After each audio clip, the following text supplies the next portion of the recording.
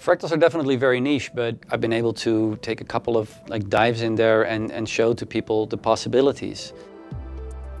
My name is Julius Horsthuis, or Julius Horsthuis. I'm a fractal filmmaker, fractal artist.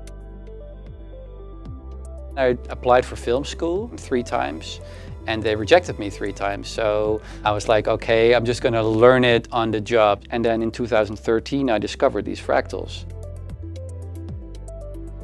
Fractal art is animations of mathematical landscapes. So you have mathematical formulas, and if you run them through a computer, you get all these really weird and otherworldly sort of landscapes. Our Fractal Brains was an attempt to do something a little bit more poetic. I wrote this little sort of poem and I got all these pieces of text in the fractals, which I think is interesting because it's a way to merge fractals with something else. As an artist, what you're doing is you're sort of looking for, okay, what works, what sort of form can you use in order to make a piece that's sort of more cohesive. For me, Vimeo, it's really close to my heart because it's really my very first of anything I've ever done. What's it is the little shots of dopamine that you get every time that you get something on social media like that. That definitely all started on Vimeo.